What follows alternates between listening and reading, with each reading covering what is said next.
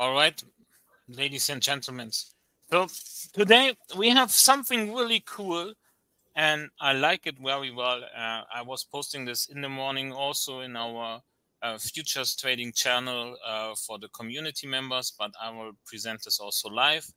So what we can basically see now is objective. So we are now below the 1-day max.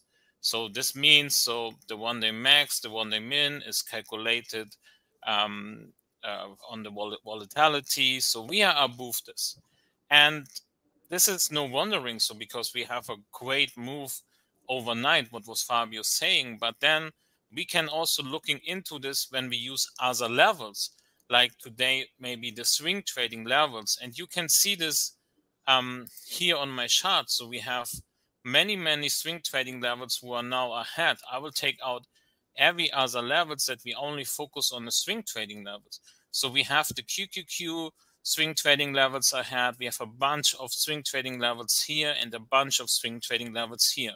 So what we have, so if you want really focus to the up move when the stock market open, and you believe that the market can go much higher, what could be very possible, I will not say if we can go down or if we can go up, it could be possible. Everything is possible.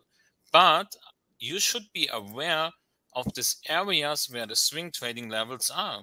And this is the area where we should going through before we can break out really strong.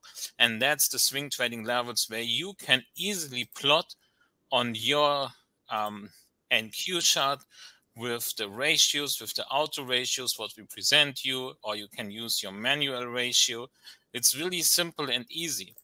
And we have also the same picture if we're looking into ES together now. We have the same picture on ES.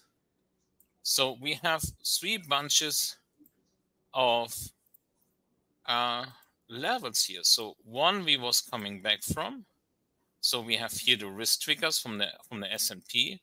We have also risk triggers here, S&P and SPX together, and here also at the top.